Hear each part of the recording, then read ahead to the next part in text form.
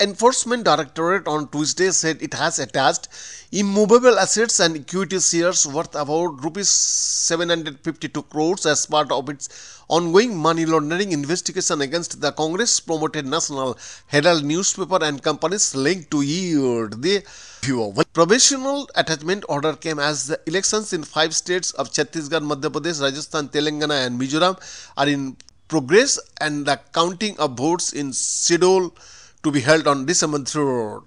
The Congress called the agency actions as PT Vedanta tactics and dubbed the ED a coalition partner of the BJP, which it claimed is staring at a certain defeat in the assembly polls. The Federal Probe Agency alleged in a statement that in this case the shareholders and donors of the Congress were cheated by the office bearers of AGL and the party.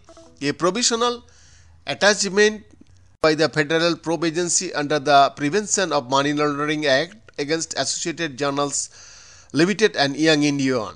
The National Herald is published by AGL and owned by Young Indian Private Limited. Congress leaders Sonia Gandhi and Rahul Gandhi are majority shareholders of Young Indian with 38% shares held by each one of them. In the statement, the ED said it has issued in an order to provisionally attach properties worth rupees 751.9 crore in the money laundering case being investigated under the PMLA.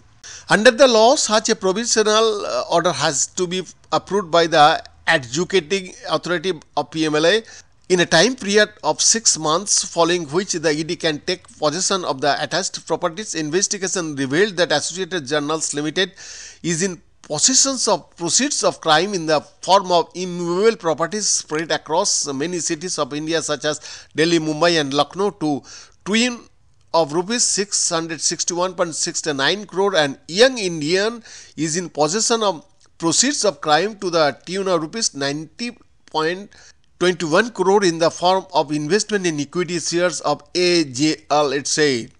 National Herald's immovable assets include official premises at ITO in Delhi and one near Kaisarbagh in Lucknow. The Gandhis Congress President Mallikarjun Kharge and party leaders Pawan Bansal, DK Shivkumar and his MP brother DK Suresh were questioned, and their statements were recorded by the agency in connection with the case last year. According to sources, they may call again for questioning before the ED files a charge sheet in the case. The money laundering case stems from a court order Metropolitan Magistrate of Delhi that took cognizance of a private complaint against alleged irregularities in the National Herald appears on June 26, 2014. The court had held that 7 accused persons and entities, including Young Indian, prima facie committed offences of criminal breaches of trust under various sections of the IPC, including cheating and dishonesty, including delivery of property, dishonest misappropriation of property and criminal conspiracy, the ED said. The accused persons hatched a criminal conspiracy to acquire properties worth hundreds of crores of AGL through a special purpose vehicles. Young Indian. AGL was given land on concessional rates in various cities of India for the purpose of publishing newspapers. The agency said it.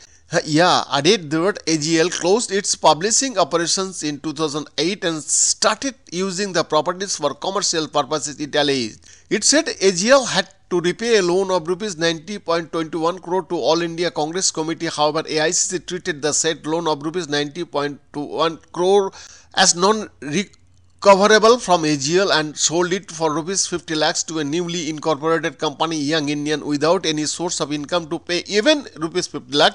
By their action, the shareholders of AGL as well as donors of Congress Party were cheated by the office bearers of AGL and Congress Party, the agency claimed. Behind the report.